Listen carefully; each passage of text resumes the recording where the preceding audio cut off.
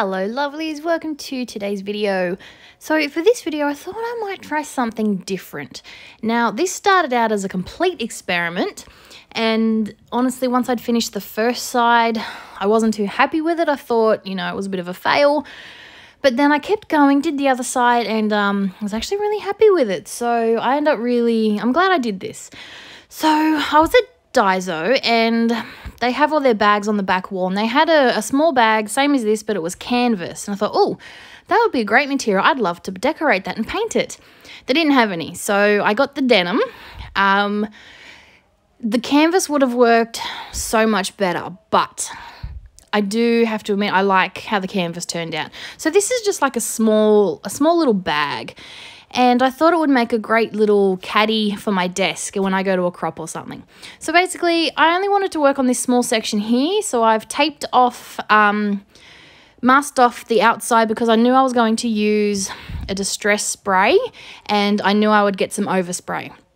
So I'm protecting the rest of the bag. Funnily enough, when I do the other side, I forget to do this, but you'll see what I mean in a minute. So I wanted to use the brick stencil that we got in a past mixed media kit. Mine went missing in the post, so I haven't actually got it, which is also why I'm using the blue spray. So I'm just using a similar stencil. So I wanted to use the brickwork stencil, but turns out I don't have a brickwork. This is the closest thing I've got. So I'm using the Faded Jeans Oxide Spray. Now I had an inkling that these would either work or fail. They do work. It's just because the color I'm using is Faded Jeans, obviously because I'm using on top of denim, not the greatest. But this does work. Now, I've used a few different products in this video. I've used the Distress Sprays, I've used the Color Blast Paste, I've used gesso, I've used a fair few things.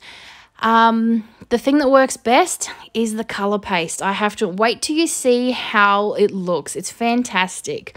So the things I'm using are from past mixed media kits, and also some things that I have brought from the online store. So I've got a few stencils, a few different bits and pieces here. I think the only thing I use that I haven't bought from the online store or used from the past mixed media kit would be the gloss spray I used to add some pink, and my stencil that I use on the other side. But everything else I've either gotten in past mixed media kits or I've gotten from the online store. So now I wanted to add a bit of pink, and I had a feeling that the new Dina Wakley gloss sprays would work, and they do really quite well. But, so I've spritzed it through my stencil, but then as I've done in past videos, I flipped my stencil over and used it like a stamp. There's a lot of excess media left over on the stamp once you finish with it, and I, you know, don't like anything to go to waste. So I've smushed it onto the background to make it work so you can see it. And I end up with this nice little splodgy piece. I'm all about the grunge and the mess, so it didn't bother me. So this is that awesome fireworks stencil that we got in this month's mixed media kit, and this is the color paste. So I've really got to stop saying so. I know I say it all the time. I'm trying. I'm more hyper aware of it. I'm using the color paste through the stencil. Now it does look a little dodgy. This is because this bag isn't completely flat. It's got ridges around the outside of this where I've taped, which is why it makes it a little harder to put the paste through that stencil perfectly. But I managed to make it work. The other side, like I said, this was an experiment. I wasn't even sure it was going to work. The other side actually turns out so much better. But anyway, I still like it. So this is what I'm left with. This is how my little section has gone. What I decided to do, because I've smushed on the left-hand side, I messed up that little thigh work a bit. I decided to get some black paint and sort of make a frame. So this sort of gives it a border so it doesn't look as noticeable. I thought I could cover up that little splodgy bit where I smushed it with some of the black paint. I don't mind it, it works. Now, because this denim is dark, everything isn't popping as much as it would on a different material. So if this was on canvas or even a lighter denim, all of this would pop so much more. But you can see where I have used everything. So it's not a fail. This definitely works. This technique works. It's just my media that I'm using it on, I think. So now I'm adding, you've got this black paint out. I'm adding some splatters because I love splatters. And then I'm adding more white splatters. This is my cheap and nasty white paint pen. I've had this for ages. I got it from a junk shop. Now I decide to write my name. I've got this little space down the bottom here where I wiped off one of the colour bursts because it wasn't quite colour blast fireworks because it wasn't, it was a bit smushed. So I ended up deciding to write my name. I used my paint pen to start with, but I don't like it. It doesn't turn out great. It soaks into the denim a bit too much. So I decided to go back in and use some gesso.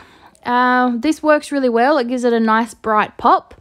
It's nice and white. When I use white, I want it to be crisp white. I don't want it to fade or be off-white or cream. I like a nice bright white. So even when I've used the paint pen to do some splatters, as you can see, it's soaked in a bit. It's not as great. That's why I come back in with my gesso and do some splatters that way. I'm not very good with writing. It doesn't look too great, but you know, it's my name. You can see it. This is where I'm going to add some of those splatters because, like I said, I like bright white. And that's going to be it for this side. We're going to flip it over and do this side. I have to admit, I like this side much more. Now, I'm starting with some gesso. Now, this side had a little pocket, which is why it's smaller. This is the front layer of the pocket.